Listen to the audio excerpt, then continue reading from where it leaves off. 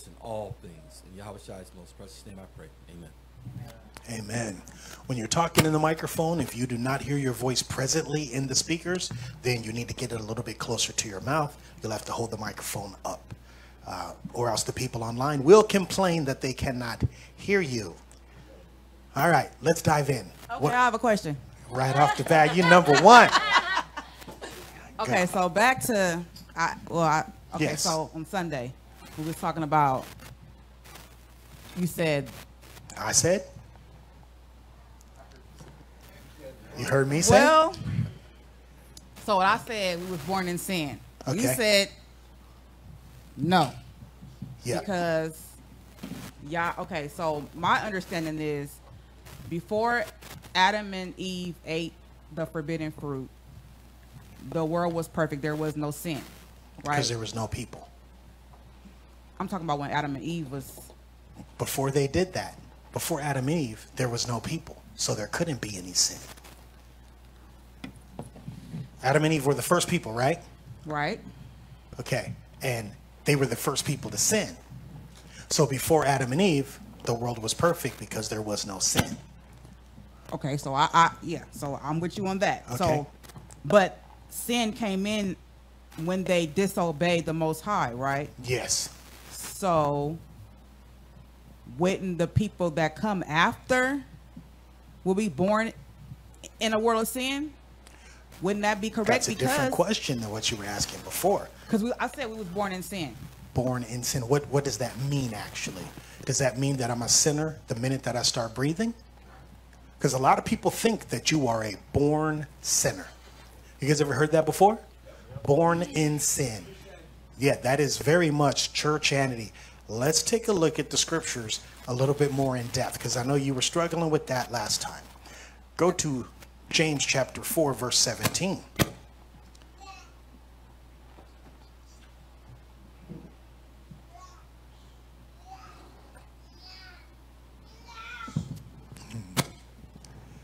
James chapter 4, verse 17. Go ahead, somebody. Therefore, to him that knoweth to do good and doeth it not, to him it is sin. Okay. That verse tells you who is committing the sin. What's the answer? Who's committing the sin? Him that knoweth to do good. That's right. So you have to know good and evil and choose to do what's evil in order for it to be a sin. Okay, so then what if a 2-year-old don't know anything? Let's make it, okay, 2-year-old and they don't know anything. And they use an F-bomb because they heard an adult or somewhere, they picked it up, Yep. an F-bomb somewhere. Yep. They committed Let's something talk about a wrong. real sin, because that's profanity and it is being profane. But let's talk about an actual verifiable biblical sin. The 2-year-old does what according to the commandments? Stole something, right? From a 4-year-old. Okay. Does he understand the difference between his and someone else's? No. No. So then he's in his natural state, but he has not committed a sin. Why? Did he know to do good and choose to do wrong? Because the scripture says, to him that knoweth to do good and doeth it not, to him it is sin. So then okay, so this is where I'm having the conflict. All right, maybe I can help a little bit. Go ahead. So the first time the young man, the 2-year-old takes the 4-year-old stuff, he didn't know. Punished. We get Not him. punished. Or whatever. Corrected. He's corrected. Correction comes first. All right, he's corrected. He does it again. Now he knows, and he goes and does it again. Where does that child lie? Okay. So in the discipline of children, instruction must come first. You have to instruct him first. Yours, his. Don't take his. We usually say, does that make sense, or do you understand? We get them to nod their head. A 2-year-old is very difficult to make sure that it understands. They can just be nodding their head for any other reason. A few seconds later, you see them do the exact thing that you just told them not to do. You have to use discernment to figure out, are you being disobedient, or did you not comprehend what was being said? Once you are certain that they comprehended what was being said and that they are being disobedient, now you correct them. Instruction, correction, the final step is punishment. You don't go right into punishing them because you're not even sure if they understand what's being said. This is the reason why our parents always used to say, now I know you know better. Ooh, I do know better. I deserve to be punished because I know better. But if I didn't know any better, how can you expect me to do better? So the sin comes in with comprehension of what's going on. That's exactly what the scripture said. Let's read it again. Okay. Monty, you got that? James chapter 4, verse 17. Therefore, to him that knoweth to do good and doeth it not, to him it is sin. There you go. Who's it a sin to? So the child that's born in the world, is he born in sin? He doesn't know right from wrong.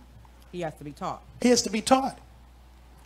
Go ahead. So I'm conflicted because Talking to Mike. I'm conflicted because if Adam and Eve didn't partake of the fruit, sin wouldn't have. Adam was told word for word specifically what not to do. And he did it anyway. He did it anyway. That's what made it sin. Disobedience. That's right. Sin is just disobedience. Right. So, but once sin entered the world, everything died. No. I'm not saying like right away, but Adam would have lived forever if he wouldn't have ate of that fruit, right? If he wasn't disobedient. Well, no matter what the act is that Adam did, he would have lived forever if he wasn't disobedient, because disobedience cannot live forever.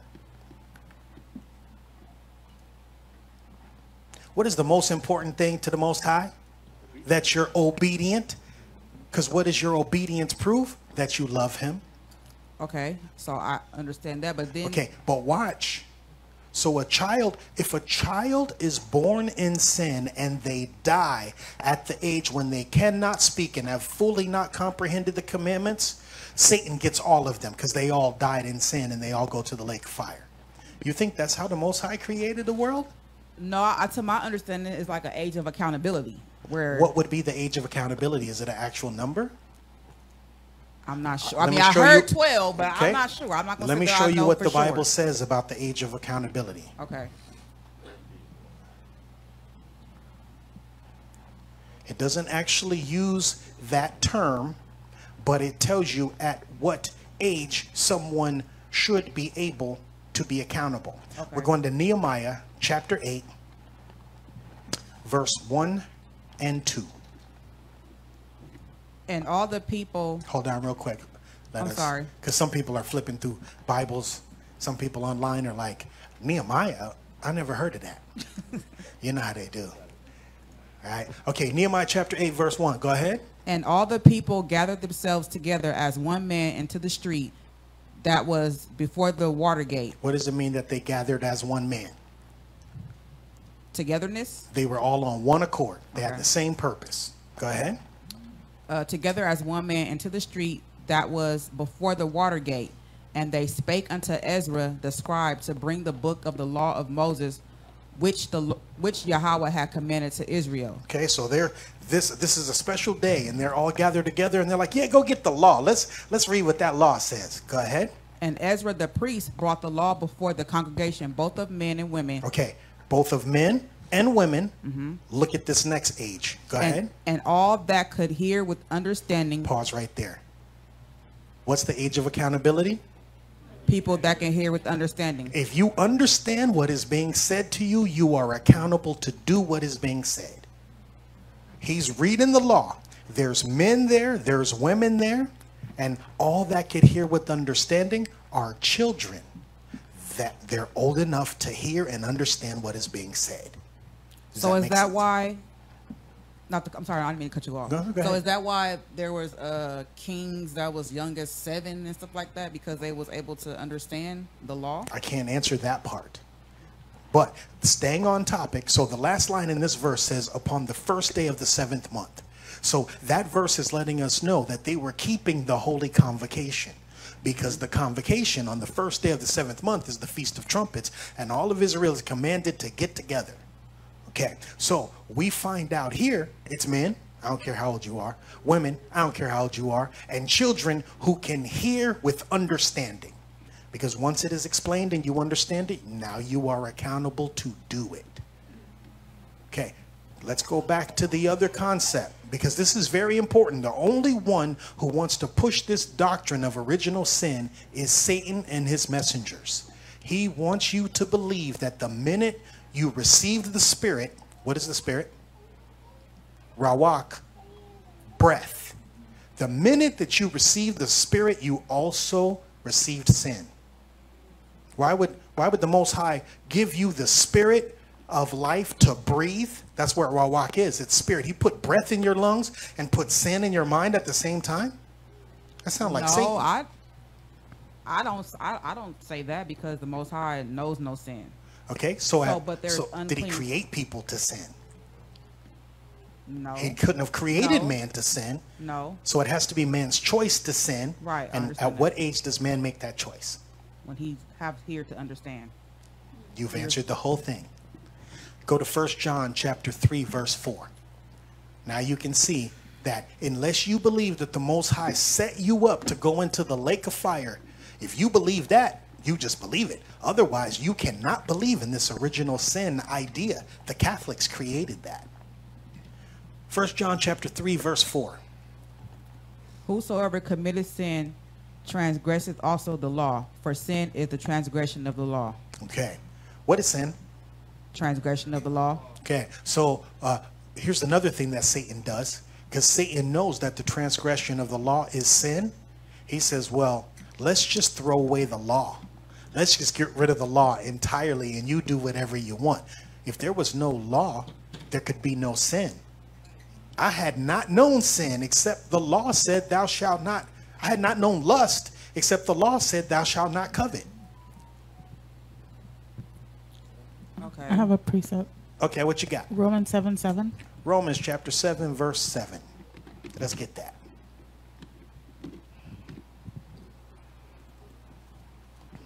What shall we say then? Is the law sin? Yah forbid. Nay, I had not known sin, but by the law. For I had not known lust, except the law had said, thou shalt not covet. Amen. Okay, so then I guess I'm still kind of conflicted, because there's... So when they ate the fruit, the forbidden fruit, we got the knowledge of good and evil. Okay, yes, but let me explain what that means. Before they ate the fruit, what did they have the knowledge of? They only had the knowledge of good. Once they were disobedient, they had the knowledge of evil. Does that make sense? Yes. You can live forever if the only thing you know is good. Why? What does the scripture say about Yah? He good. Right? Yes. Okay, so you could live forever if you have that knowledge. But if you have knowledge of evil and you choose evil, you cannot live forever. You cannot choose evil in the Okay. kingdom of heaven. That's going to be an impossibility. That's the reason why the law must be written in your heart, in your mind, so that all of your choices become right choices. And right choices are right choiceness. That is your righteousness. So the child, before he can know to choose, what is it? He's surviving entirely off of instinct. So I do whatever I want. Go. So here's the question then. Why does the child ever choose to do evil? Okay, that's a great That's a great question. question, yeah. Okay, this is the same exact question that Esdras asked the Most High, and he had to fast for like 21 days and eat flowers in a field just to get an understanding of it.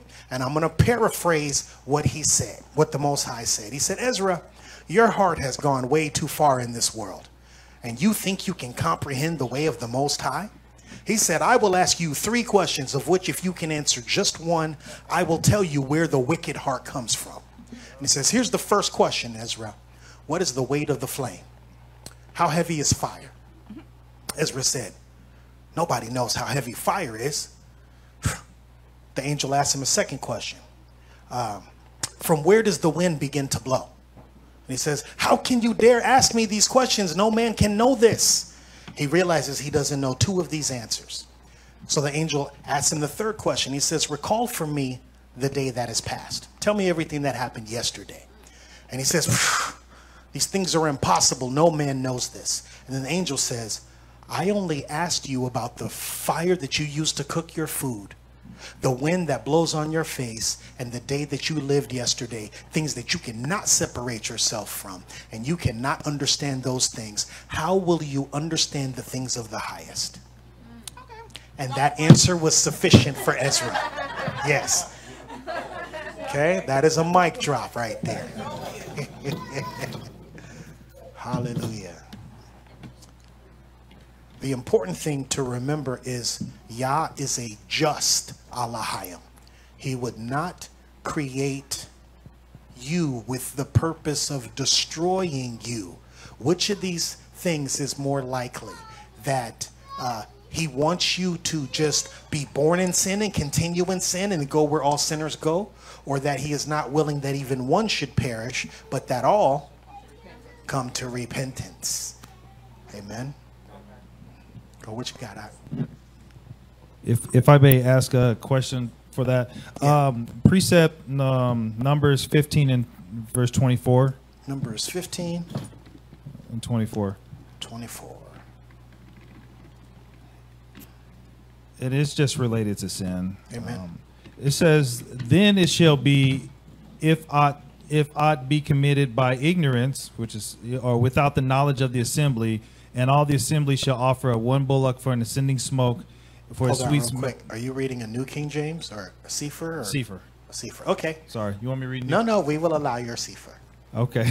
You're going to notice, but you're going to. So I tell people the Sefer is the closest to the King James, but there's still going to be some discrepancies. Okay. But that's cool. Go ahead. Okay.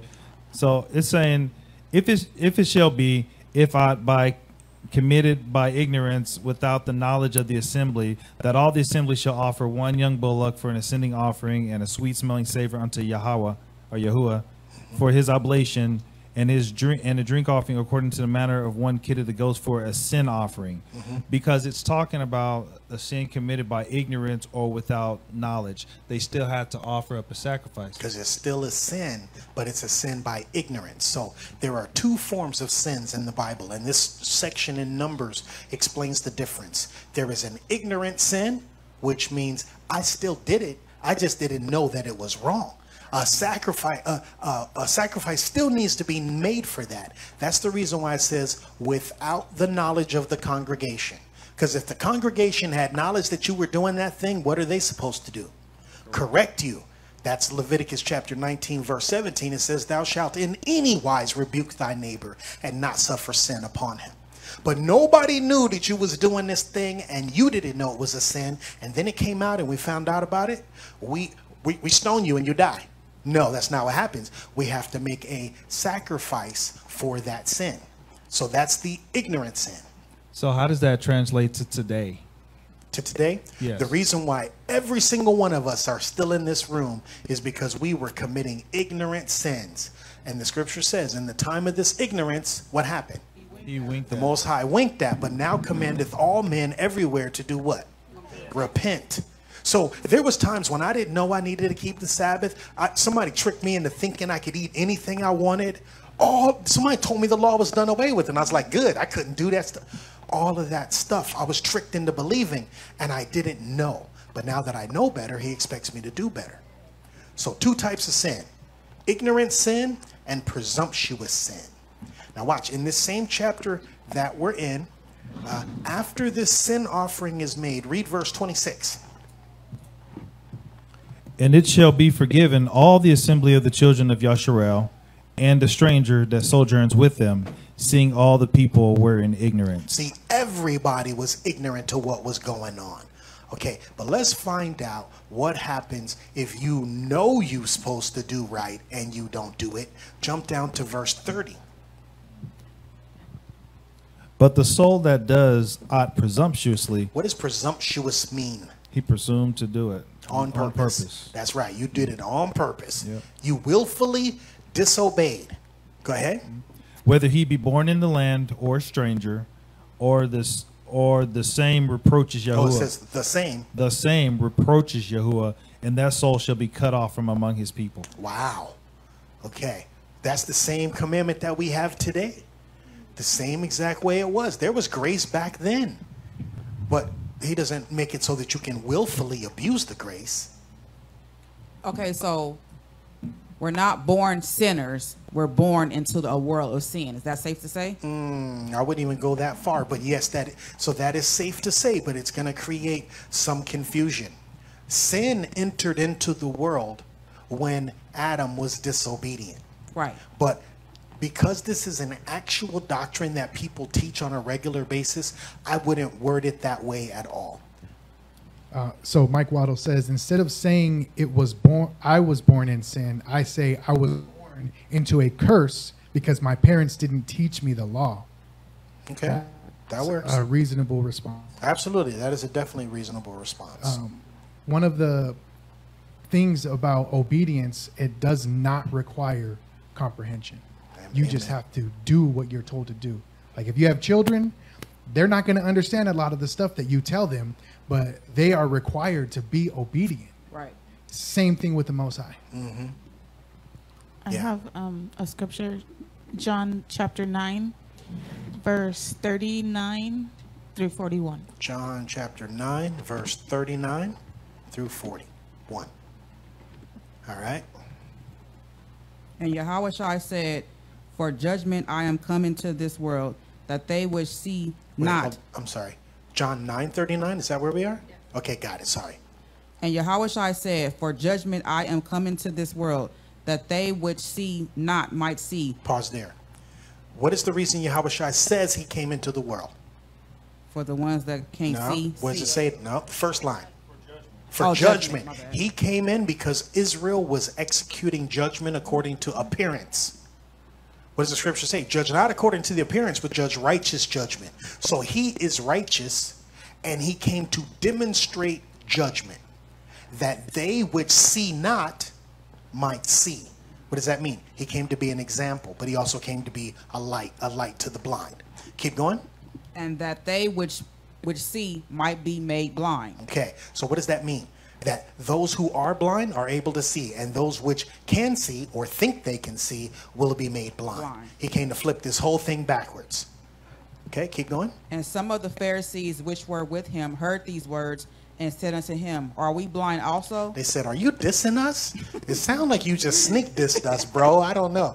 Go ahead. Yahawashi said unto them, if ye were blind, ye should have no sin. Pause there. Why would you have no sin if you were blind? Because you can't see. You'd be ignorant of all the things around you. The lust of the eyes, the lust of the flesh, and the pride of life. That's in the world. What about the way that you think? You think that way because of what you've seen, heard, and experienced. Yeah. Okay. So it says, if you were blind, ye should have no sin. But now ye say, we see. Therefore your sin remaineth. What does that mean? They think that they can see, so they continue walking in the direction that they think is right. They keep walking in their sin. Yeah. They're like, I see it. I'm doing the right thing. Bro, you were so far from doing the right thing because you think you're doing the right thing. Yeah. There's a passage in Hebrews 10. Hebrews 10? Mm-hmm. And 26. Hebrews 10:26.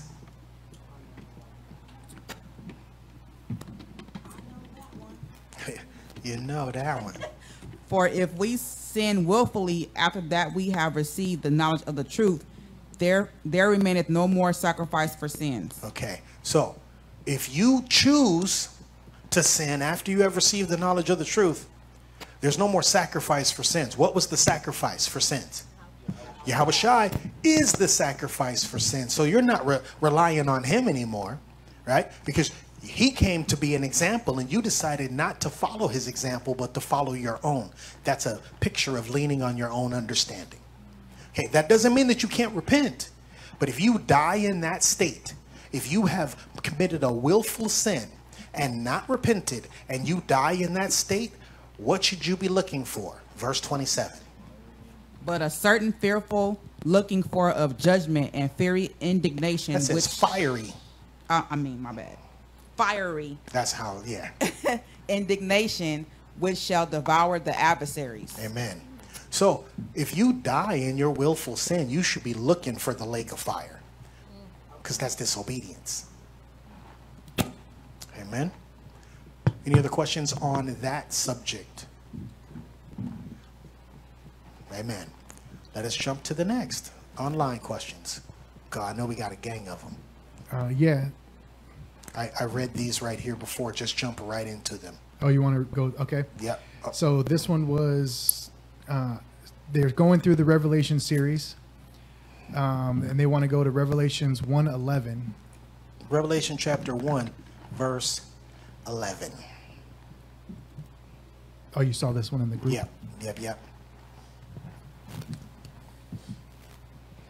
Revelations chapter 1, verse 11. Saying, I am Alpha and Omega, first and the last. And what thou seest, writest in a book, and send unto the 7 churches which are in Asia, unto Ephesus, and unto Smyrna, and unto Pergamos, and unto Thyatira, and unto Sardis, yeah, and unto Philadelphia, and unto Laodicea. Good enough. I'm glad you read it. No, you did good. You did very well.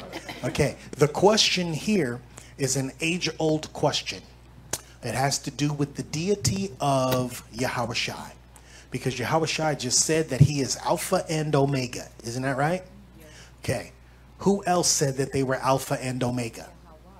The Father said he is Alpha and Omega.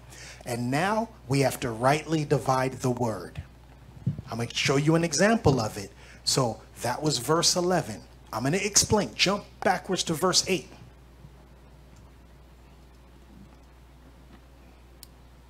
Revelation chapter 1, verse 8. I am Alpha and Omega, the beginning and the ending, saith Yahawah. Saith Adonai.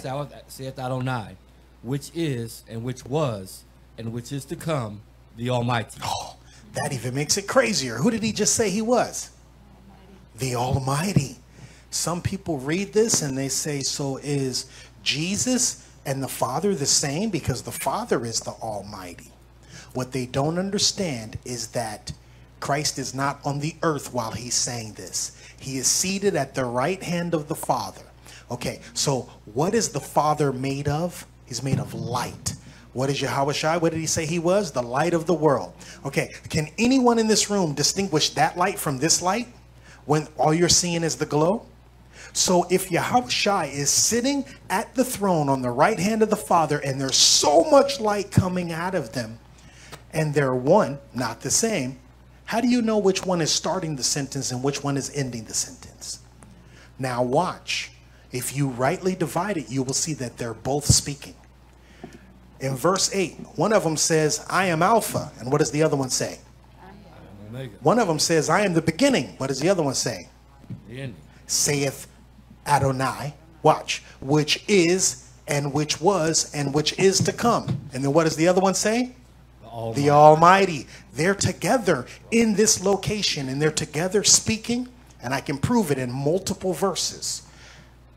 Now, if we jump down to verse 11, it says, saying, I am Alpha and Omega, the first and the last. And what thou seest, write in a book. Okay, so that's what he's saying. We've established that he is the first and he is the last. Let's now establish that both of them are there. Just because you're reading it in red doesn't mean that the Father is not there. When you take into consideration, yahawashi is not walking around on the earth. He's in heaven sitting at the right hand of the Father. Let me also show you some verses from the Old Testament when yahawashi was seated at the right hand of the Father and the Father was speaking, and he says the same thing because both of them are right there. There are many times in the Old Testament when yahawashi is speaking. We know it because we read it to say Adonai versus saying Yahawah. Let me show you a couple examples. Isaiah chapter 44, verse 6. This is probably the clearest example, even though it's not written in red. Isaiah chapter 44, verse 6. Okay, go ahead. Thus saith Adonai. Nope. Okay. Thus saith Yahawah. Who is he? Okay, go ahead. And the Redeemer. Wait, read it right. And his Redeemer. The Lord. Yahweh Sabaoth. We cannot hear you in the mic, so they can't hear you online. Yeah, we can't hear All right. you. Thus saith Yahweh, the King of Israel. Who's talking so far? Yahweh, Most the High. King of Israel. Go ahead. And his Redeemer, Yahweh Sabaoth. Who's talking so far? Is there not two people talking? The Father is talking, and his Redeemer is also talking. And look at what they say. Go ahead. I am the The first. Father said that. I am the last. Yahawashi said that. And besides me, there is no God. See that? They're one. They have always been one. Remember, the Godhead says there are three that bear record in heaven, and these three are one. So when you're reading through the scriptures, anytime it's talking about the first and the last, Alpha and Omega, it's talking about both of them. There's not contradiction there. Both of them are speaking. Kind of like if Greg picked up the microphone. Pick up the mic real quick, Greg. Okay, and if somebody is listening online but they're not watching, and I said to the law And to the testimony, if they speak not, according to this word, it is because there is no. light in them. We both said that. Does that make sense? Because you're not seeing us, you're just listening, but that's what was said. Okay, that's our first answer. This person has like 4 questions that they're asking. All right, so hold on. Before we move on to the next one, there is a question that's really similar to this. Okay, go. So it says, please clear this up for me. These 2 questions might have the same answer. It's Isaiah 43, 10 and 11 states that Yahweh is the only Savior. Modern Christians says that Yahawashi is the Savior. How can we reconcile this conflict? And then he gives another scripture. It says 2 Philippians 2, 9 through 11. It says Yahawashi is given the name above all Is there names. more than one Philippians? Oh, I'm sorry. Wait. The second question, I apologize. Oh, okay. The I was second like, question wait, is what Philippians. Bible you reading? You got, give me 3rd Philippians. It's right next to 2nd Opinions. Should not Yahweh's name be the name above all names? Okay, these are relatively easy to explain. Okay, give me the first part of that question.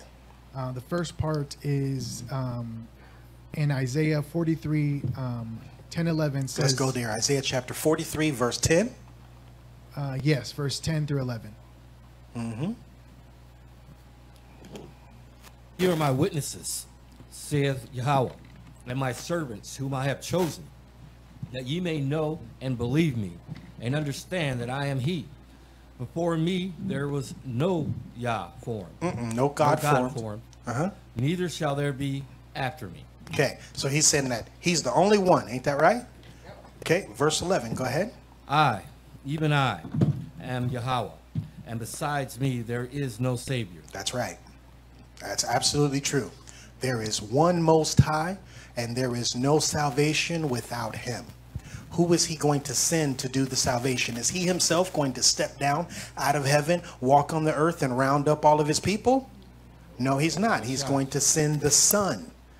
So if I decided to build a building, and I'm funding the building and I create the design for the building, I'm probably not going to actually lay the bricks of the building. When the building is done, it's all said and done, and you guys come and sit in my building, we will not say that the foreman or the guy who rolled the cement or this person who put the fence around it built the building. Who will we say built the building? I built the building. So when we get into the kingdom, who will we say saved us? The Father saved us. Who did he send? Yahawashi to do that. Who did Yahawashi send? His angels. What is that? I just explained the Godhead. These 3 are one. So when it says there is no Savior, beside me there is no Savior, it is still inclusive of Yahweh and Yahawashi. Give me that other verse in there real quickly. Philippians 2, 9 through 11. Philippians chapter 2, verse 9.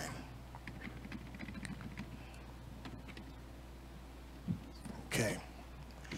The question that the person is asking based on this verse is, shouldn't Yahweh's name be above every name? And here's what people don't understand about the name or the person Yahawashi. Yeah, and as I say this, it's going to be slightly confusing. You guys ready? Yahawashi is the Father's name. His name is not Yahawashi. Yahawashi, the person, is the name of the Father. See how that's slightly confusing? If I said, what is the Father's name? You would say Yahawah. If I said, who is the Father's name? You would say Yahawashi. And when the scripture says that his name is above all names, it is above all names. So we pray to the Father in the name Yahawashi. Without that name, how are you going to get to the Father? Now watch what it says in the scripture. Philippians chapter 2, verse 9. Wherefore Yahawah also hath highly exalted him, and given him a name which is above every name. Wait, his name is above every name. Keep going.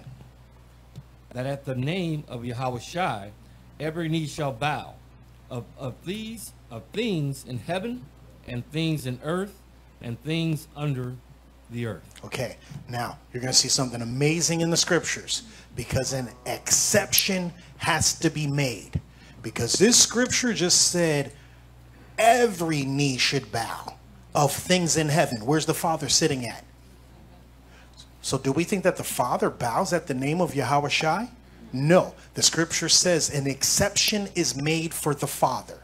Everything that has ever existed, with the exception of the Father, bows at the name of Yahawashi. If the scripture did not say that, then the question that this person is asking would be accurate. That Yahawashi's name would be, that the Father's name would be the highest. Let me show you the verse that I'm referring to. Or we would have a contradiction except the Bible says this. 1 Corinthians chapter 15, verse 27. This is the power of reading precept upon precept, because there is one line in this selection that proves that the Father does not bow down to the Son. 1 Corinthians chapter 15, verse 27. Go ahead. For he hath put all things under his feet. Okay, so he is the Father, hath put all things under his, that's Yahawashi. He put all things under Yahawashi's feet. Isn't that right? Okay, keep going. But when he saith all things are put under him. But when the Father saith that all things are put under Yahawashi, go ahead. It is manifest that he is accepted, which did put all things under him. Take a look at that word accepted. What does that word mean? It's not ACCEPTED, which means I accepted your payment. This is EX. What does that mean? An exception is made. Did everybody see that? For when he, the Father, hath put all things under his, Yahawashi's feet. Okay? But when he, the Father, saith all things are put under him, Yahawashi, it is manifest, that means it's made known, clearly seen, that he, the Father, is accepted. An exception is made, which did put all things under him. Does everybody see that? The Father can never be put under the Son's feet. So when the scripture says all things, it means all things except for the Father. There's not a single contradiction in these scriptures. The only thing that ever contradicts is our understanding or our ability to read what has been put in these scriptures. Now watch, read verse 28, and it's going to prove what I just said in clearer language. And when all things shall be subdued unto him. Everything is put under Yahawashi. Then shall the Son also himself be subject unto him. Then shall Yahawashi also be subject. Is that above or below? Below him, the Father. Go ahead. That put all things under him. See? That Yah may be all in all. Amen. That's what makes him the Most High. He is all. If I wanted to say his name in Hebrew, I would say all. That's how you say God's name, El. Modern Hebrew is El. Ancient Hebrew is all. What is he? He's all. Does everybody understand that part of it? Okay, so all this time, when the Bible in the Old Testament is talking about his name's sake, everything that the Father does for his name's sake, it's all for yahawashi. He loves him that much. Let me just show you a verse real quick. Ezekiel chapter 36, verse 22. Let's start this one at. Let's start this Ezekiel 36:19. For those of you that are watching us online and having some problems, we are fixing those internet problems this week. Did it stop the stream?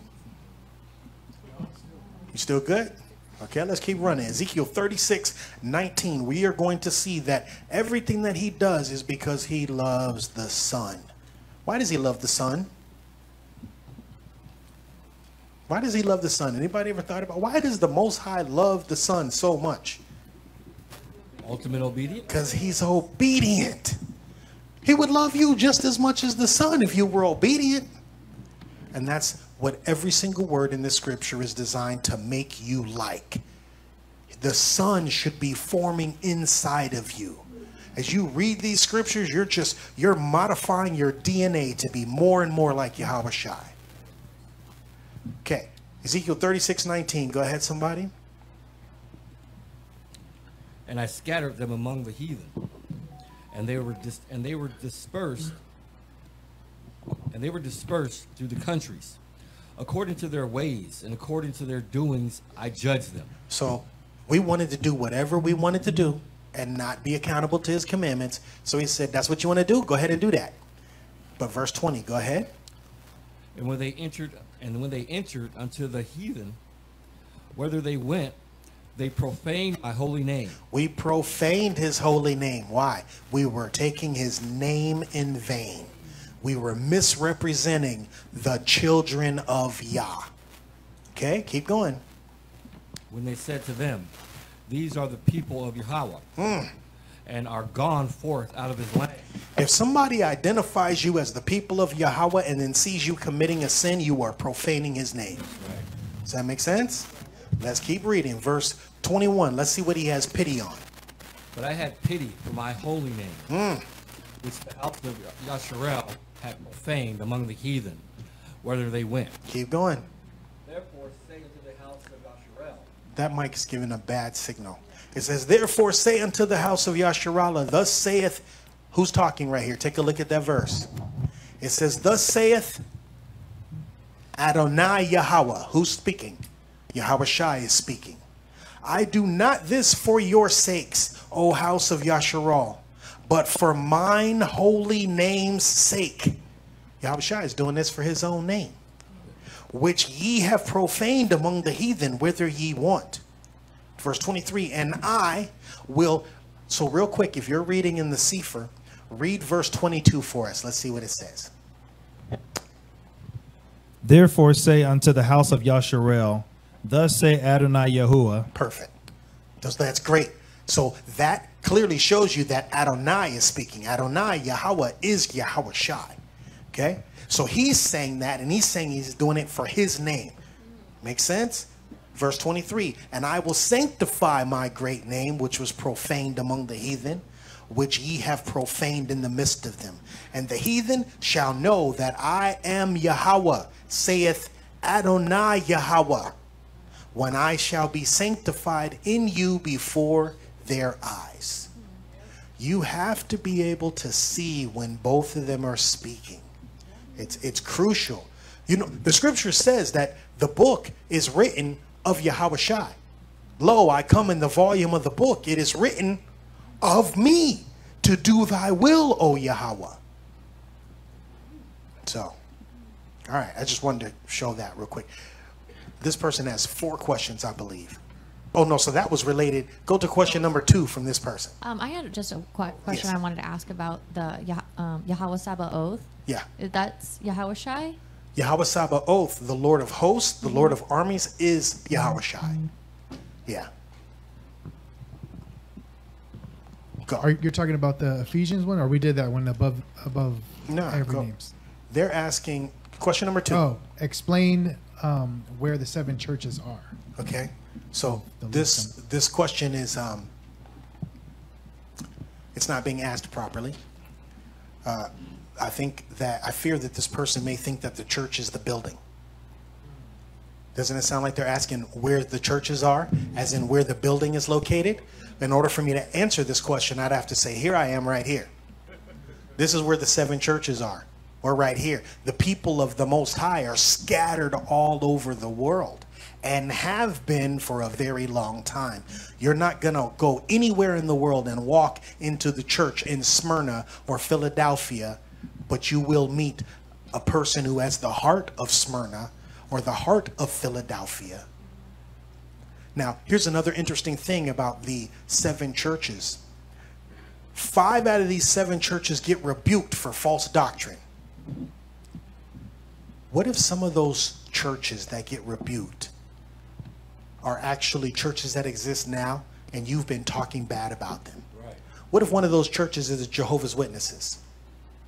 It says this, he says this about one of the churches. This I have against you, that you suffer that woman Jezebel to teach. What do Jehovah's Witnesses believe in? Or Seventh-day Adventists, they believe in that female prophetess. What if they're actually one of his churches? They're just so far away from where they're supposed to be that they need to be rebuked, because he rebukes 5 out of the 7 churches. So we got to be very careful when we're talking about these Mormons and these Christians and all these other people, because they may still be one of the churches of yahawashi, just not where they're supposed to be at. Okay. So that answers that question. The churches, the 7 churches are here, everywhere, because they're people. Go. The next one is Revelations 21:17. Revelation chapter 21.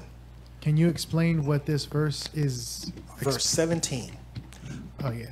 Okay, this one is kind of easy. This one is just, this one is just asking, the person is asking about one word in the scripture because it relates to another thing, but they're not related in the context of the Bible. The words are related, the context is not. Revelation chapter 21, verse 17. Go ahead. And he measured the wall thereof, 144 cubits. How big is it?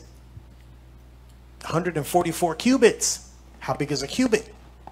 18 inches. 18 inches. So you take 18 and you multiply it times 144. And now John is going to tell you about the person who's doing the measurement. It says, according to the measure of a man, that is, of the angel.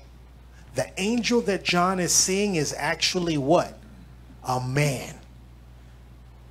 Everybody see that? Now, you guys remember in the Revelation series, I tell you that all of the prophets saw the same thing. And when John the Revelator was seeing his vision, Ezekiel was there, Daniel was there, Zechariah was there. These people saw the other men and referred to them as angels.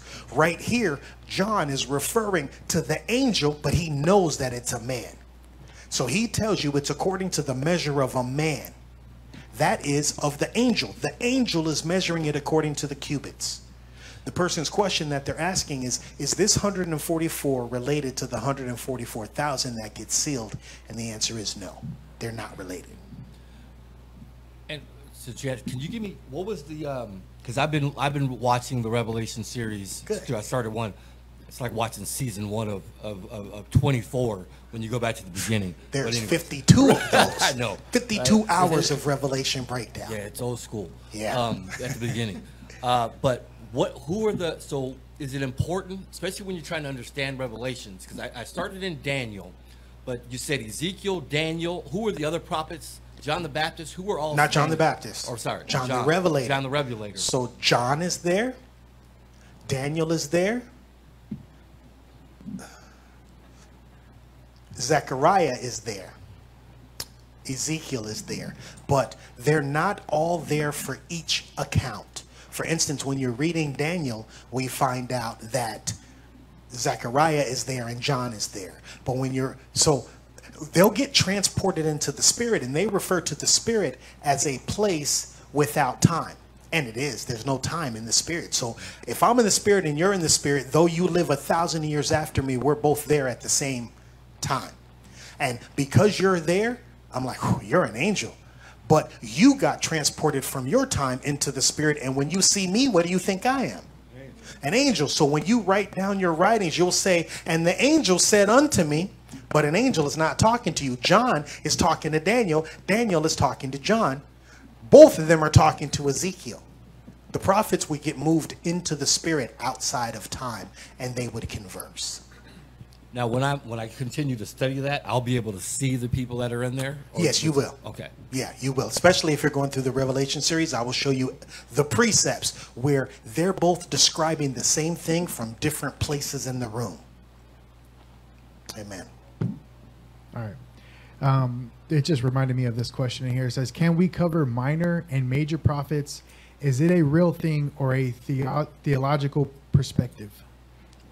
Major and minor prophets is not a theological perspective. It's bibliology.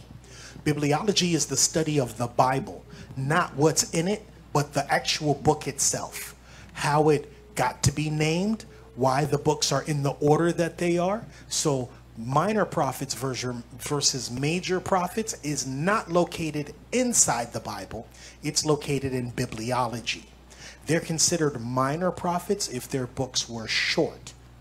It's that simple. So Obadiah, Amos, Nahum, those are all minor prophets because they had very short books.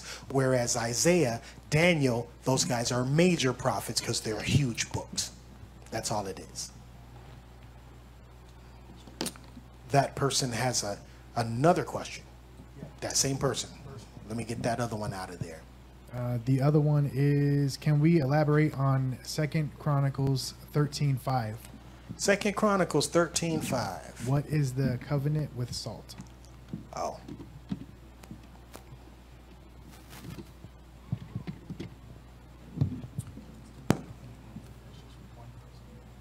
Oh, yeah. All right, somebody read it. Ought ye not to know that Yahawah, Elohim of Yasharallah, give the kingdom over to Yasharallah, to David forever, even to him and to his sons by a covenant of salt? Okay. I don't know what that means. Wow. I don't know everything. I know people come here and they think I know everything. I do not know what the covenant of salt is. So we're going to pray about that, and hopefully he will reveal it to somebody because he has not revealed it to me. Yeah, let's move to the next one. People are like, whoa, what? He didn't know the answer? I'm going to another church. Oh, they have another question. I think this is from the same person. Go ahead. 1 Chronicles 1:29. First Chronicles. Is there a book of Gad? Yes, there is a book of Gad. 1 Chronicles chapter 1, verse 29. The real question is, where is the book of Gad? 1 Chronicles, read that, or give me that again. 1 Chronicles 1:29. Nah, it's the wrong verse. Oh, what? Yeah. But I am familiar with the question. 1 Chronicles 29:29. Go there.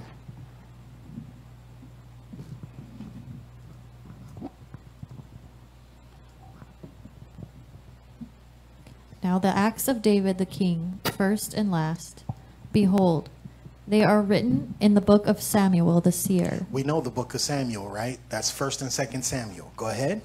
And in the book of Nathan the prophet. Wait a minute. What book is Nathan the prophet? It's not actually called the book of Nathan. It's called the book of 1st and 2nd Kings. Keep going. And in the book of Gad the seer. Okay, so here's the question. Is there a book of Gad? Yes, there is. The scripture just said there's a book of Gad. Do we know where it is today? No, we do not. It is not located in our 66 books. It's not located in the 14 books of the Apocrypha either. Let me show you how that's possible. That there can be a book that we don't have or don't know where it is.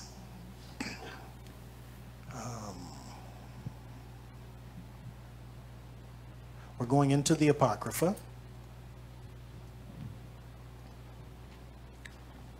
2nd Ezra chapter 14. Verse 44. 2nd Ezra chapter 14, verse 44. The Bible tells you how many books should be in your Bible.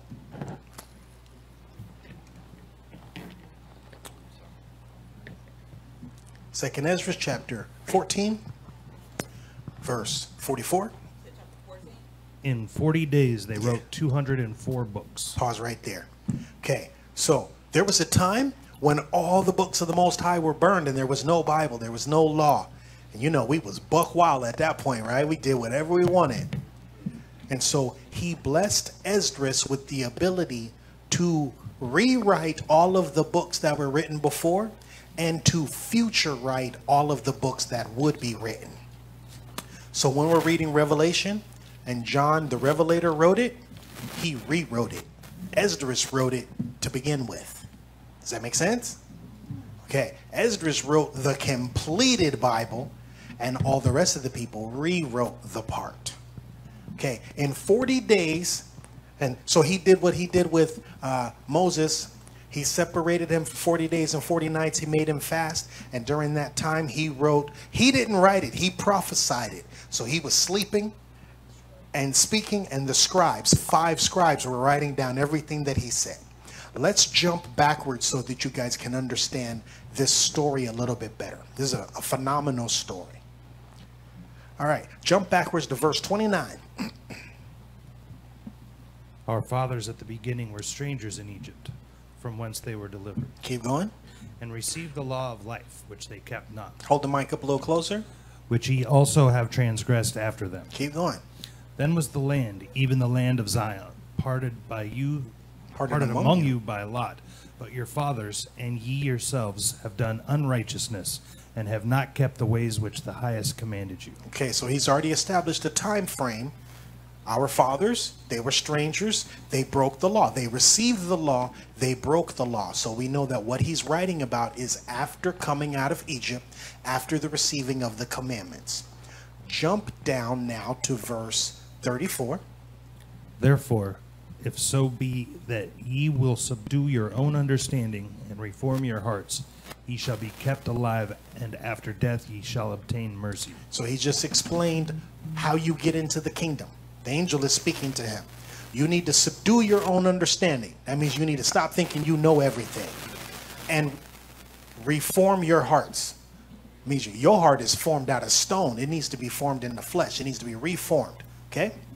What happens if you do that? You shall be kept alive, and after death ye shall obtain mercy. Okay? So then you're going to go into the kingdom. Now watch. Verse 35, for after death shall the judgment come, when we shall live again.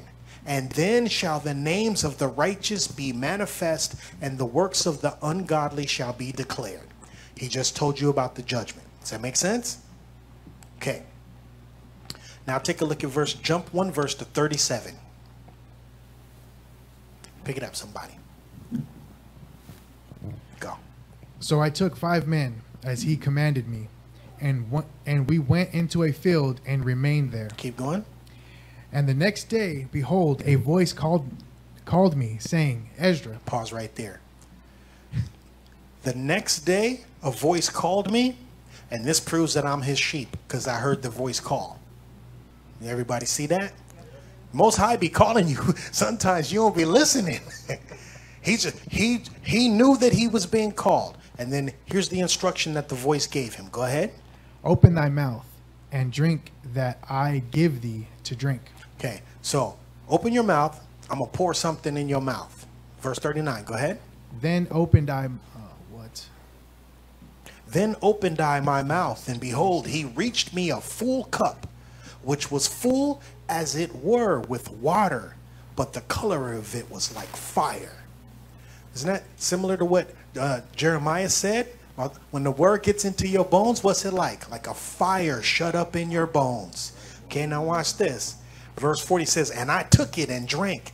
And when I had drunk of it, my heart uttered understanding, and wisdom grew in my breast. For my spirit strengthened my memory. Do you see what it says? If the Spirit strengthened his memory, that is exactly what yahawashi said the Holy Ghost would do. But the Holy Spirit, whom the Father shall send in my name, what shall he do? Bring all things to your remembrance whatsoever I have said unto you. So his memory is strong now. That's a space-time continuum issue right there, but I'm not going to get into that. Verse 41 says, and my mouth was opened and shut no more. The highest gave understanding unto the 5 men, and they wrote the wonderful visions of the night that were told. Pause right there. So what does the scripture say? How does the Most High speak to you? For Yah speaketh once, yet twice, yet man perceiveth it not. When? In a dream, in slumberings upon the bed. Why there's 5? Look, you guys got to put yourselves in the room. Ezra is laid out on a mattress, and there's 5 men around him with notebooks.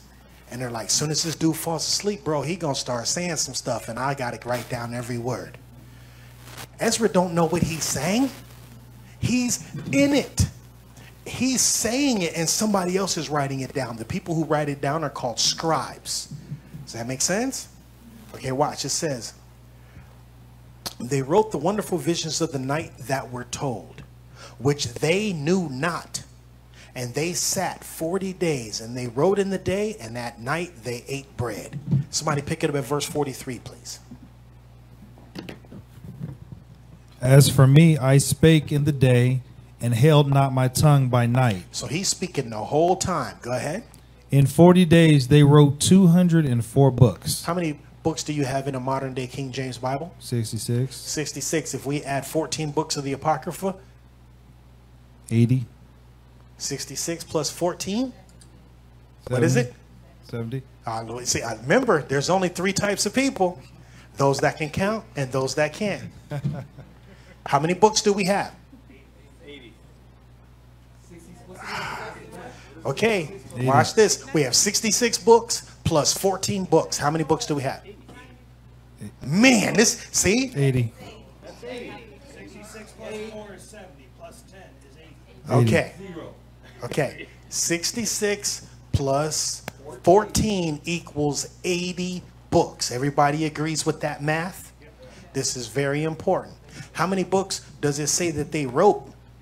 204. Okay, now watch. Keep going. Verse 45. All right. And it came to pass when the 40 days were fulfilled that the highest spake, saying, the first that thou hast written publish only. Publish what? Publish openly. Uh-huh. That the worthy and unworthily may read it. Pause right there. Okay, the first portion that you wrote, let everybody read it. So what if some of these books that you're calling false writings are actually part of the 204 books that the Most High spoke through Ezra? He said worthy and unworthy. That means righteous and wicked. Some of these books, they do contain the mysteries of the Most High in them. But let's find out about the second selection of books. Keep going. Okay. But keep the 70 last, that thou may deliver them only to such as be wise among the people. Keep going. My translation cuts off after. Oh, I got it. is that right? Go. For in them is the spring of understanding. What's in these 70 books? The spring of understanding. Go ahead. The fountain of wisdom. Uh-huh. And the stream of knowledge. And the stream of knowledge.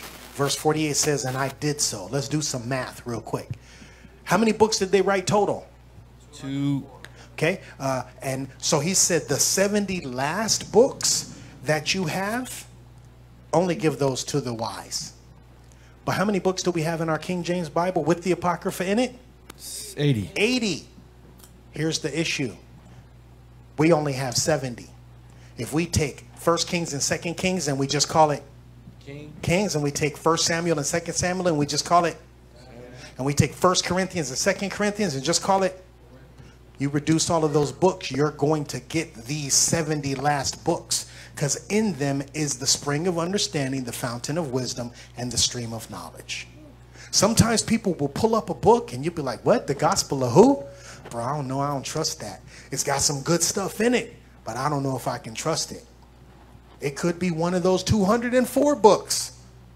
I don't need those. That's for the worthy and unworthy. What I need is these 70 last books. I need to make sure that I am reading the 66 plus the 14. I've read several other books. Let me explain this. Several other books. I've read a portion of the Book of Mormon. I've read some crazy stuff. Let me tell you what none of them have in them. Instruction on how to live forever. I don't care what you're reading. You can read the gospel of anybody you want, the book of so-and-so, the book of the dead. It's not going to tell you how to live forever. What's going to tell you how to live forever? These books right here tell you what you must do in order to be pleasing in the eyes of the Most High. Amen? Amen. So, of making many books, there is no end.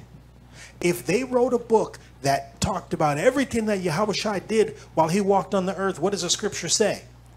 Wouldn't be room enough. The earth could not contain all of the books. But the most important things are here. It's the law and the testimony. Amen? Amen. All right. All right, I have a question really quick while we're over in the Apocrypha a little bit. I was watching the Ish, Benny, the boy over from... Bro, don't be watching that Ish. Well, I was watching him in Congress today.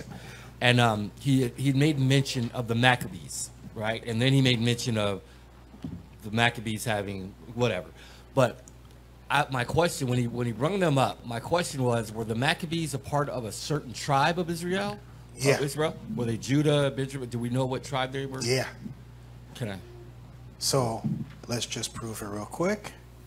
The Maccabees were priests. They're from Levi, but let me show you real quick. What you got? Well, I was going to say, so the northern tribe were already gone by then, so it's one of the three.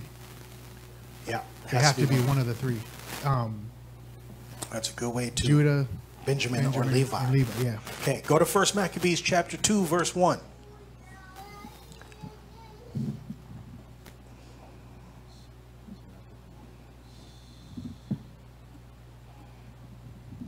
First Maccabees chapter 2, verse 1. Go ahead. Oh, I'll read it. It's got some.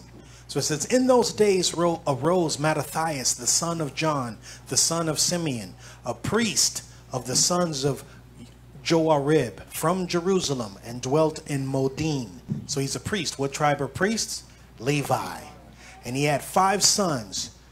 That says Jonathan and Cades, Simon called Thasai, Judas, who was called Maccabeus, Eleazar called Aravan, and Jonathan, whose surname was Aphis. Here's the interesting thing. Maccabeus or Maccabee is not their last name. Like we talk about Judas Maccabeus or the Maccabees. They're called the Maccabees because of Judas's reputation. Maccabee means hammer. So they were the hammer of the Most High, crushing the opponent. Judas Maccabeus. Okay. So yeah, they're Levites. Right. He said they were from Judah. It was wild. Now that you say that, right? Is a Ish? It was Benjamin Netanyahu. They're yeah, he don't know. Yeah. He's a Ish. What was that last verse? That last verse was 1 Maccabees chapter 2, verses 1 through 5. All right. Any questions in the room? Yes, he got. Oh. Okay, go. Jonathan. You good? It's on.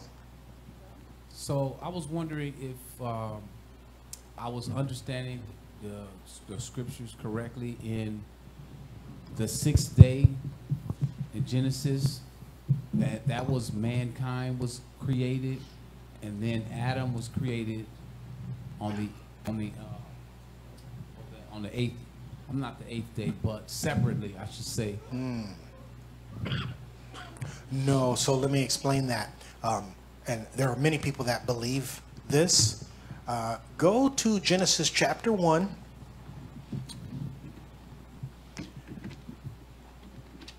What you're about to experience is the power of numbers in the Bible. And if people are not familiar with the power of numbers, they won't see what the Most High is doing. You have to believe that not only, he didn't only create the word, he created the numbers. It's the word, the numbers, and the punctuation, right? The sequence in which the words are spoken tells a story. And so we study the numerology of the Bible pretty heavily, but 1 is the number of Yah. 2 is the number of division, but it is also the first experience with a precept, because in order for me to have a precept, I need to have more than 1. So we have an account of the creation of Adam in Genesis chapter 1, and then we have our first set of precepts in Genesis chapter 2. And nothing else in Genesis chapter 2 is going to precept with anything in Genesis chapter 1 except for the creation of the man. From that point, after we've established the 2, every other thing in the Bible has precepts. Got it?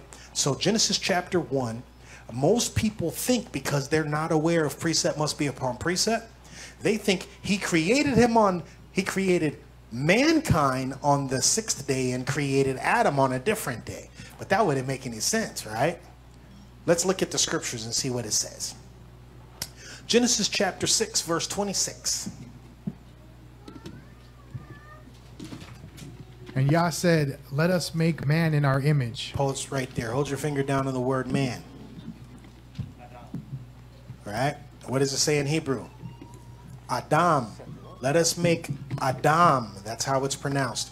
In our image. Is that singular or plural? That's plural. So when it says, and Yah said, that has to be read as an Alahayim, because Alahayim is plural.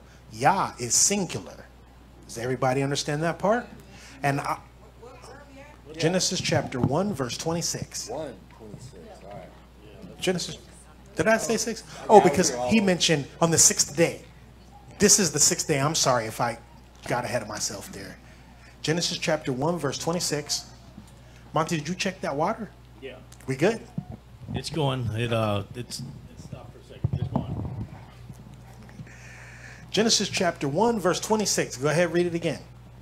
And Alahayim, right? Yep. That's it. And Alahayim said, let us make man in our image. Let us make man in our image. Go ahead. After our likeness. Okay. And let them have dominion over the fish of the sea, and over the fowls of the air, and over the cattle, and over all the earth, and over every creepy thing that creepeth upon the earth. Did you say creepy thing? Creepeth. Because there's some creepy stuff out there. A creeping thing. Okay, got it. So man was given dominion. What does dominion mean?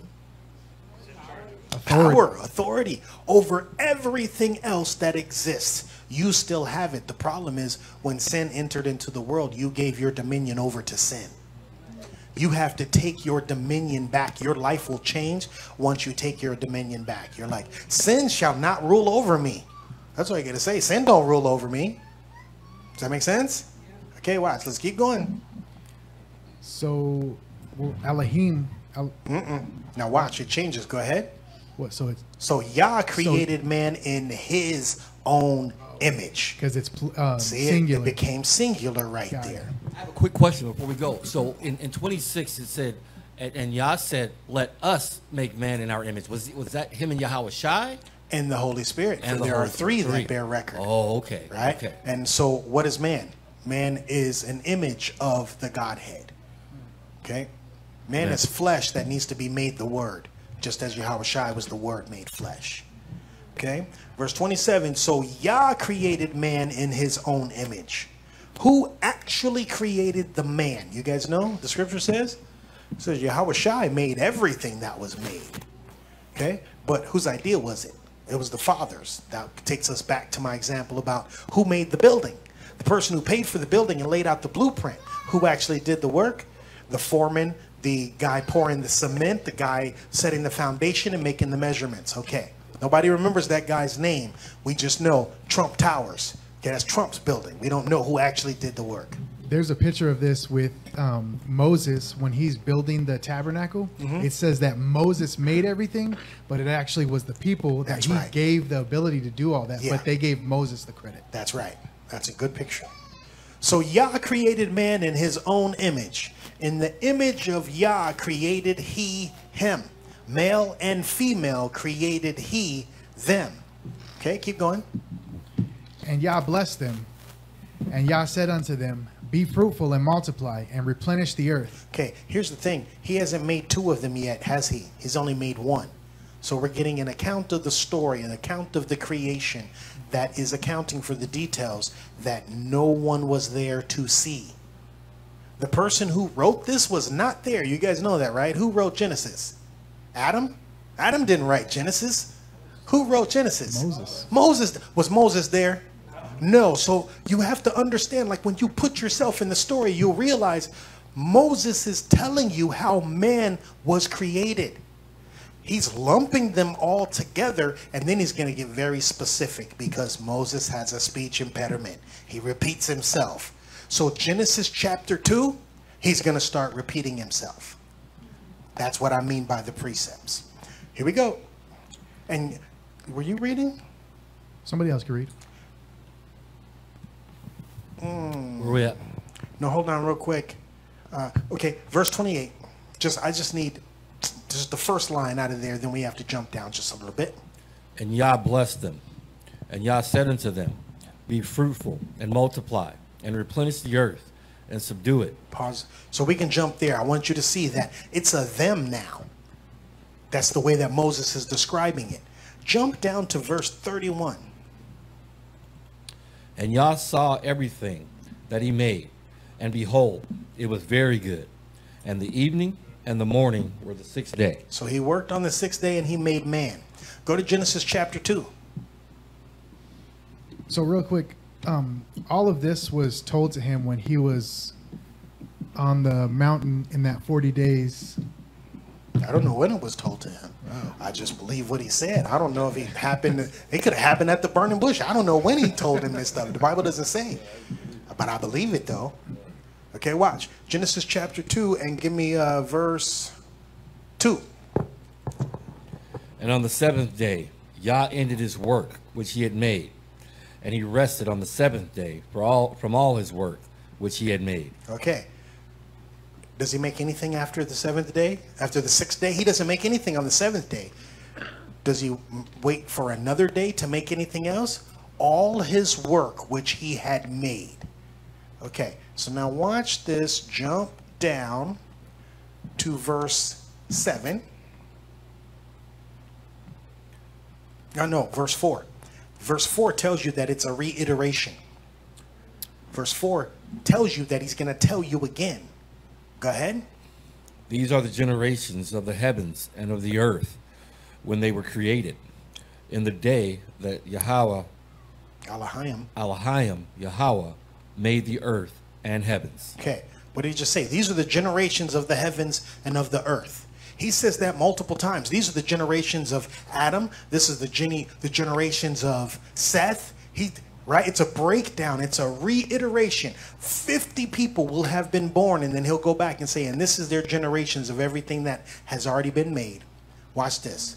Verse 5. And every plant of the field before it was in the earth, and every herb of the field before it grew. For Yahawah Elohim had not caused it to rain upon the earth, and there was not a man to till the ground. That makes sense so far, because what day did he make all the plants? Fourth day. What day did he make the man? Sixth day. Okay, so we're still within that 6 day time period, ain't that right? Okay, verse 6 says, but there went up a mist from the earth and watered the whole face of the earth. Why did that happen? Because there was no man to till the ground. Tell me the story about how he created the man. Verse 7. And Yahawah Elohim formed man of the dust of the ground. Is this a different day? It's the same day. He's retelling the story of what just took place. Keep going. And breathed into his nostril the breath of life, and man became a living soul. Amen. So some people do teach that this is a whole different time period, that he created all of mankind and then created Adam separately. But then that would break the scripture that says Adam was the first man. The Bible says Adam was the first man. So we know there's no contradiction in the scriptures. Right? Does that answer your question? Yeah, it does. It definitely clears a lot up. When I first heard that, the person was saying that part of that doctrine, I guess, comes because the word, it's two different. One says mankind and the other says Adam. It depends on what version you're reading. And we just clearly read it. It said man. And we looked at the Hebrew and it said Adam. And Adam is not mankind. So we don't get, man's kind until after Seth has a son. That's in Ayash in Hebrew. Go to 1 Corinthians chapter 15, verse 45. The Bible will prove itself, though. If he created a whole gang of people and then waited some time to create Adam, or created Adam on a different day other than the sixth day, then this scripture right here would be broken. 1 Corinthians chapter 15, verse 45. And so it is written, the first man, Adam, was made. Who was the first man? Adam. Go ahead. Was made a living soul. Uh-huh. The last Adam was made a quickening spirit. Okay, so that scripture just clearly told me that Adam was the first man. I just got to believe what it says. And so, you know, when I had first heard that, that gave me an explanation for who was Cain's Cain's wife, and who were the people that Cain was afraid was going to kill him. Right. So there are people that believe that also. But when you if you put yourself in any one of these stories, it will all start to make sense. Like, literally, these people lived for 900 years. How long does Cain need to wait before he's going to find a wife? How many years? She's going to be about what? 20? He lived until he was like 500, 600, 700 years old. It's easy for him to find a wife. But if you don't account for the time, it makes it seem like he left out of the presence of the Most High and went and found a wife. No, he was a fugitive and a vagabond in the earth, walking around for hundreds of years. What was happening in the rest of the world? Jubilees in Jasher, they tell you what was happening in the rest of the world. Seth was having sons and daughters, and they were multiplying. They were keeping the commandment. And at some point, Cain comes across one of the daughters of Seth, and he marries her. Hundreds of years later, if I live to be 500 years old, I can marry somebody who's 200 years old. Is that considered his niece, or since he's the serpent seed, is it not his niece? He's a different seed, so technically, I'm not going to answer that question. We will get in a rabbit hole. What you got? Talking to Mike. You look shocked for a second, so go ahead. Talk. You said the seed of Cain is another seed? I just want to hear a yes or no. Okay. Yes is the answer. Got you. Okay. Yeah, the Bible tells you that Cain is not in the lineage of Adam. Yeah, when the Bible tells you these are the descendants of Adam, Cain is not listed there. Cain has his own lineage because he's a different bloodline. Okay, rabbit hole. What you got, sister? Talking to Mike, please. Been asked this question, I've been trying to explain, but wanted to hear your thoughts on it. On Shabbat, you explained about the other nation being joined to Israel. Are Israelites allowed to marry other nations? Okay. The answer is yes. Let me explain to you who Israelites are not allowed to marry. So if we were not allowed to marry any other nation, there would be no need to say you can't marry this nation and that nation and this nation, because the answer to the question is you can only marry an Israelite. Does that part make sense? Okay, so who are Israelites commanded not to marry? Moabites. Cannot marry a Moabite, nor an Ammonite. Or a Ham? Hamite. Nor a Hamite. Another mite. One of them other mites. That's good enough. What's that in modern terms? I know Hamite is... Hamite is an African. Yeah.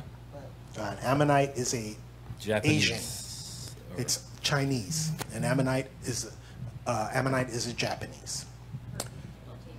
Yeah, that is an interpretation. So I need to make it very clear that is an interpretation. If you don't believe that interpretation, please search the scriptures and find the interpretation that you believe according to the history of Ammon and Moab. So, I'm sorry, go ahead. I thought Moab was Chinese. Moab is, did I say it's different? Moab is Chinese. Ammon is Japanese. Oh, okay. Yeah, did I mix it up? A little bit. Oh, okay, I'm sorry. Moab is Chinese, Ammon is Japanese. So what would be considered to be unequal yokes? Unequally yoked. Watch this. Let's take a look at that scripture.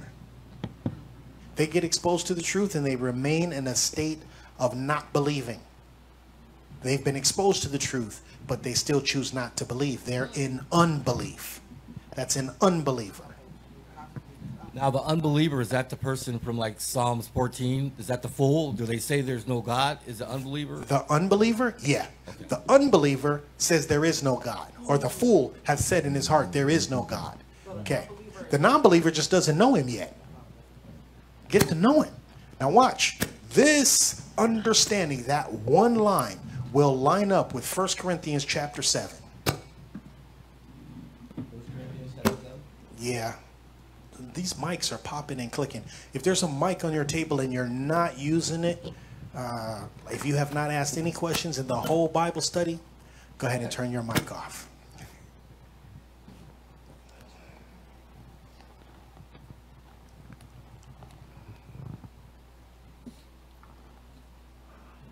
Go to 1 Corinthians chapter 7.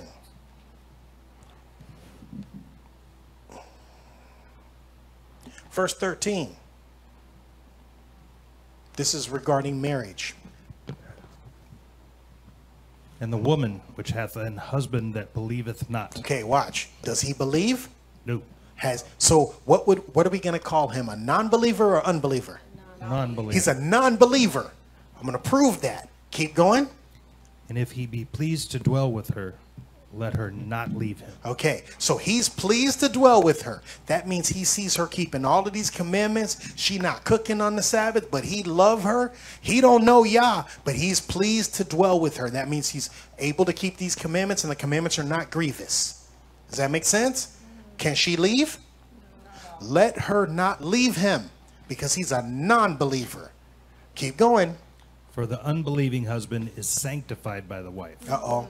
The unbelieving is sanctified by the wife. Keep going. And the unbelieving wife is sanctified by the husband. Uh-huh. Else were your children unclean, but now are they holy. Okay, so this person is in a state of unbelief. Does that part make sense? Now, the unbelieving husband is sanctified by the wife. What's the only thing that's keeping this man breathing? The wife. His wife. Because if it wasn't for that wife, he would get cut off. So now we've seen the non-believer. Now we see the unbeliever. Look at verse 15's commandment. But if the unbelieving depart, what I need to do? Let him go. Well, he's been exposed to the truth, and he don't want no part of these commandments. He's not pleased to dwell. Does that make sense? So he needs to go. He's unbelieving anyway. He's been exposed. We've been breaking down these scriptures. You want to go? Go. Go ahead. A brother or a sister is not under bondage in such cases, but Yah hath called us to peace. Okay. So we went there because that precept relates to non-believers versus unbelievers, which most people are not. They read so fast, they're not even aware of that there's a difference between a non-believer and an unbeliever.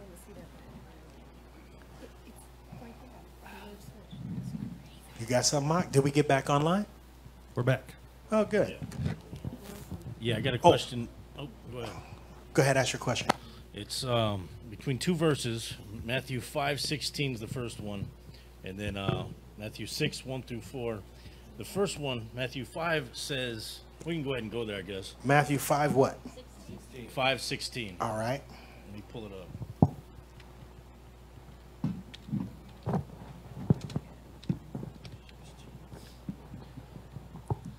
Let your light so shine before men that they may see your good works and glorify your Father which is in heaven.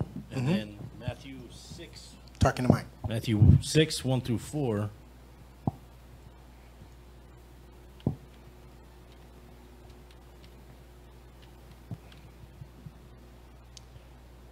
Or excuse me, yeah, 1 through 4.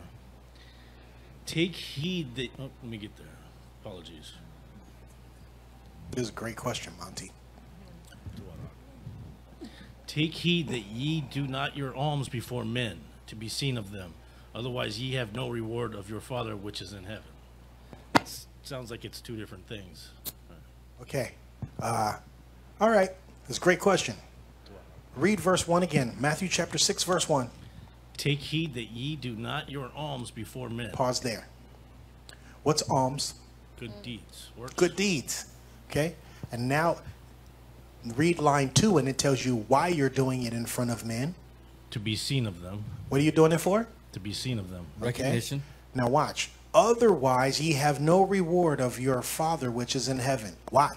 You've already been rewarded. You've already received your reward. What did you want? People to see you do something good. You've already received your reward. Okay, but now let's go back to Matthew chapter 5, verse 16. Yeah. Yes. Read that line again. Go ahead, G. Let your light so shine before men. That Pause there. Pause there. Let your light so shine. What's the light? Yahawashi. The law. You say Yahawashi, he's the light too. He's the light too. So is it saying, like, so when I say Yahawashi, Mhm. I'm just saying, like, the deeds that you do on your day-to-day basis should be like him. Mhm. Is that what they're saying? Yeah. So all right. Let the fact that you keep the law, statutes, and commandments and believe in the testimony of Yahawashi shine before men.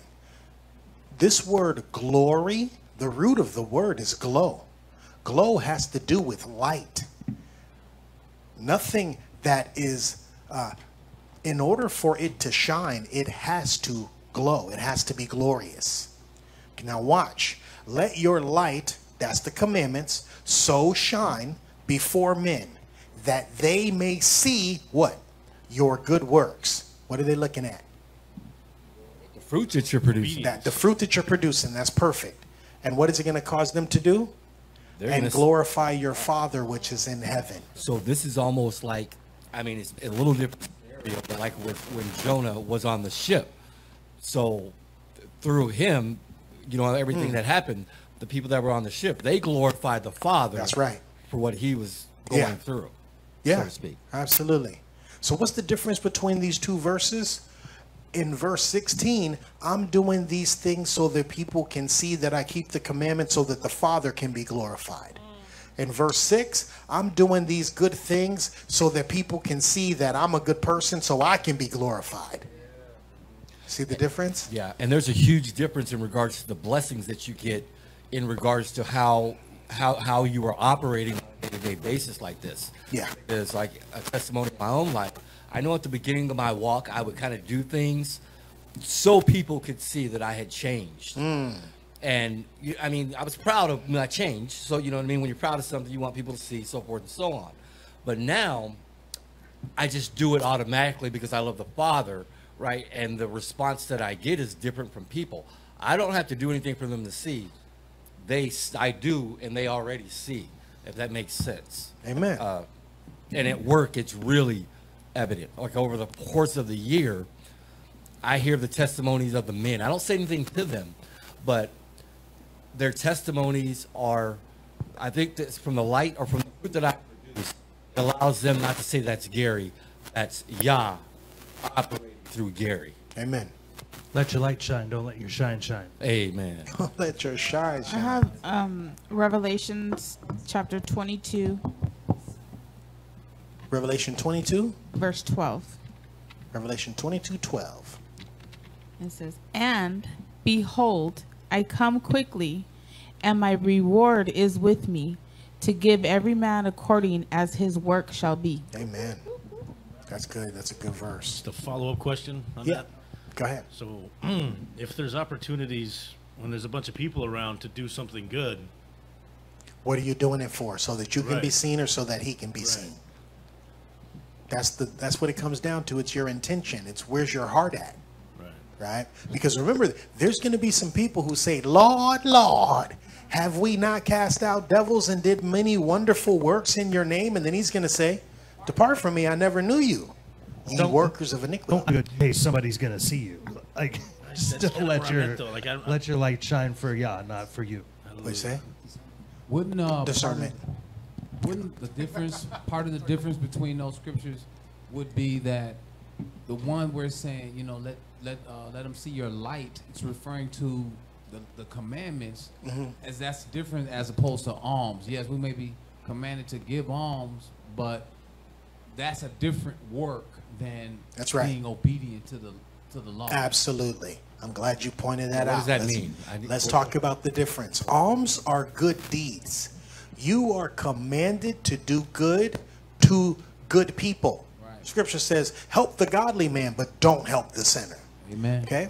Go to Matthew chapter 6. Let's take a look at verses 1, 2, and 3, and 4, and then we're going to break that part down, what the alms are. And then there's an online question that goes with this. With this? Okay, go. Wait, ask the question first so I can think to cover it. Oh, so they want an explanation on Matthew 6:23. It says, can you explain Yahawashi's meaning by if the light in you be dark? That's a different one. That's different. We're going to cover alms, and then we'll get to that light. Okay. Okay. Matthew chapter 6, verse 1. Go ahead, somebody.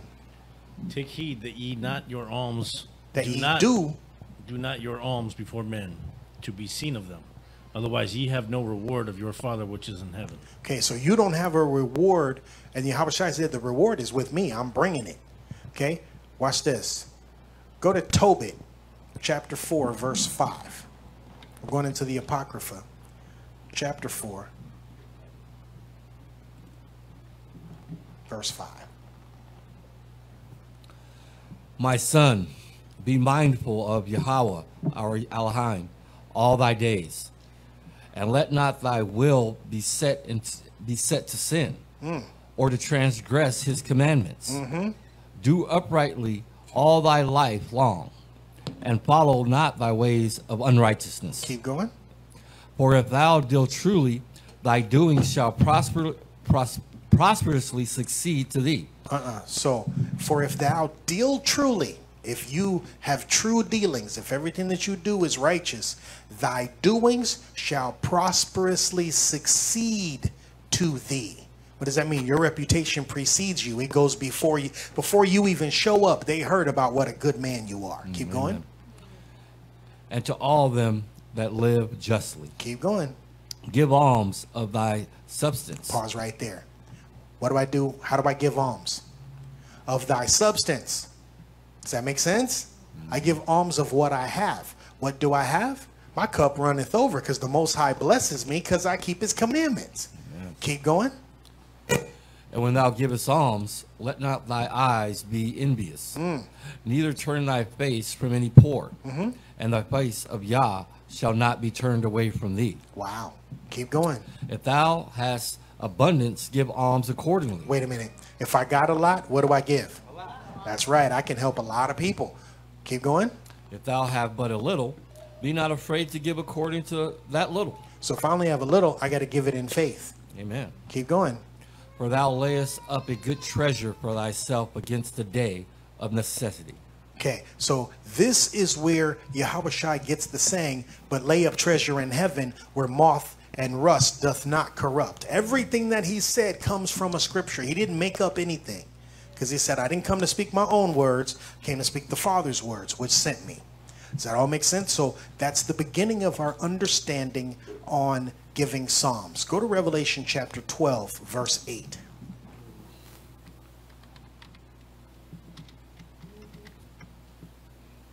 This is going to tell you how you do it. Somebody says to you, hey brother, you got a couple dollars? What do? Do you have a couple dollars? Yeah. Can you give it? Yeah. Then what do? You give it. That's simple. Okay, watch. Unless you know they're going to do something evil with that money. Unless they're going to use it to break the commandments or hurt themselves or hurt somebody else. Okay, keep going. Romans chapter 12, verse 8. I'm sorry. Oh, my bad. I'm hungry. Romans chapter 12. That's my bad. Romans chapter 12, verse 8.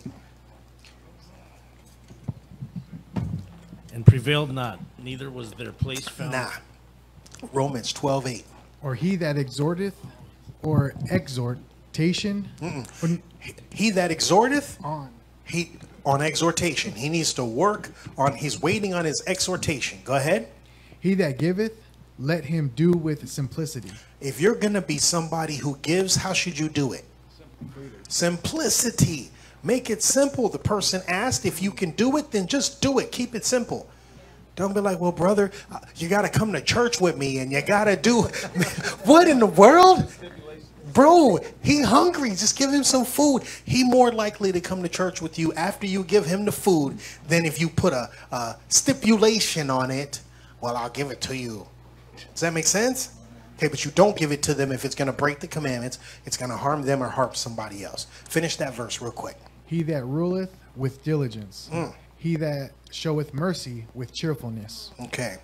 Go back to Matthew chapter 6 and let's get into that verse 2, because he's going to tell you how not to give psalms now.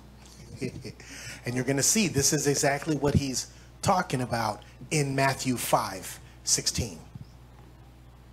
6 what? 6 what? So we're in Matthew 6:2. Therefore, when thou doest thine alms, do not sound a trumpet before thee. I'm about to feed the homeless.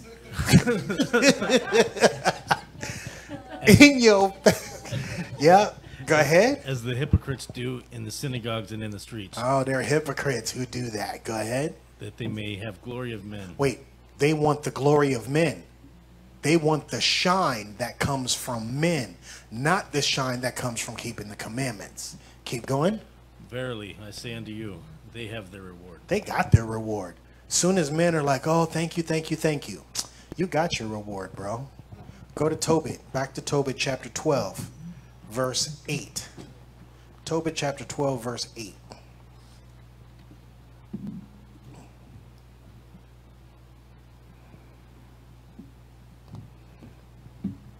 Prayer is a good. Prayer. Prayer is good with fasting and alms and righteousness. A little with righteousness is better than much with unrighteousness. That's right. It is better to give alms than to lay up gold. That's right. It's better for you to give of your substance. Yahawashi said to the man, he said, one thing thou lackest. Go sell everything you own and give to the poor and come and follow me. And old boy was like, I ain't doing that. You tripping. He went away sorrowful. Why? He had great possessions. Here's the thing. If you're not careful, all of the things that you possess will end up possessing you. Okay? Verse 9, go ahead. For alms doth deliver from death, and shall purge away all sin. Wait a minute. Alms deliver from death? Don't be thinking about yourself. Think about that hungry person that you're giving the alms to. Right. That dude is at the point to die. The alms that you give him, that bread that you give him, may deliver him from death. Go ahead. And shall purge away all sin. Those that exercise alms and righteousness shall be filled with life. Keep one more verse. But they that sin are enemies to their own life. Okay. Amen. The book of Tobit talks quite a bit about alms because Tobias was teaching his son how to be a man of Yah. Go back to Matthew chapter 6, and we're at verse 3 and 4, and then we got to wrap it up.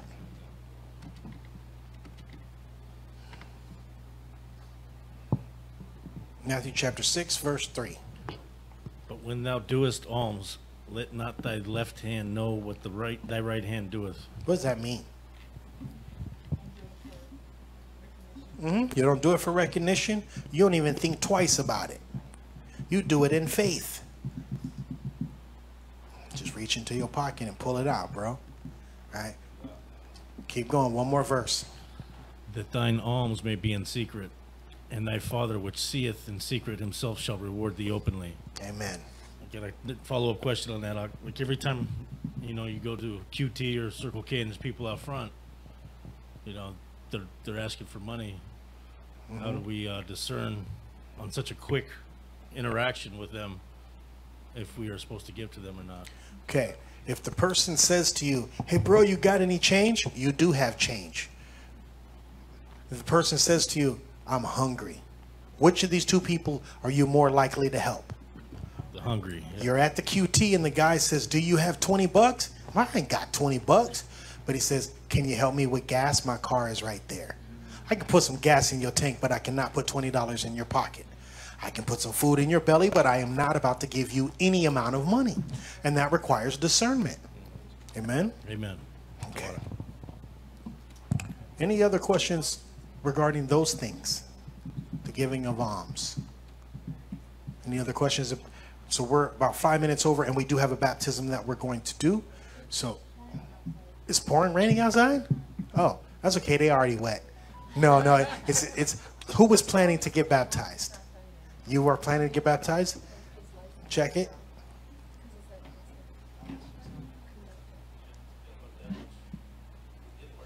Yeah? Is it raining though? Is it raining though? It's that lightning inside the tub? No, it is a metal tub, so. I ain't scared though. Sister, did you still want to get baptized while you're here, or would you? Yes, amen. And we're going to do this in faith. Absolutely not. All right, hallelujah. Any other last minute questions, comments, or concerns that we need to cover? Eunice has a question on this that she just threw on there. Yes, let's get to it. If you try and feed someone / help them and they rob you, should you let them? You're trying to help somebody and they end up doing something evil to you. But the question is, should you let them? Should you let them do the evil thing? They've already done the evil thing. So should you let them continue to do evil to you? No. Right? If you are attempting to help someone and your good is being evil spoken of, is how the Bible refers to it, stop doing that thing. The Most High did not make you a doormat. He didn't make you something for people to walk on. But that's a discernment issue. We have to be wise about who we should be helping. Amen? All right. Any other last minute questions, comments, or go? We seem to have a discrepancy on what Ayandabar means and how it's spelled. Can you clear that up for everybody? Yeah. Is that in the chat? How's it spelled? Mark spelled it with an L in the chat tonight. Okay. So if you spell it with an L, you were saying Landabar. Landabar doesn't mean anything in Hebrew. Ayan dabar means it's no thing. Some Israelites spell it with an A. The word is actually spelled with an I. It's ayan dabar. But when you're typing, the uppercase I looks like a lowercase L. That's why people are making that mistake. Does that make sense? Ayan dabar. Dabar is thing. It's no thing. That's how you say you're welcome. Ayan dabar. Amen. Any other last minute questions, comments, or concerns? Hallelujah. Somebody pray for us and we will wrap it up. Thank you, Father, for revealing your word to us, showing us the way, giving us your scriptures, giving us your son, best gift ever. In his name we pray. Yahawashi. Amen. Amen. Okay.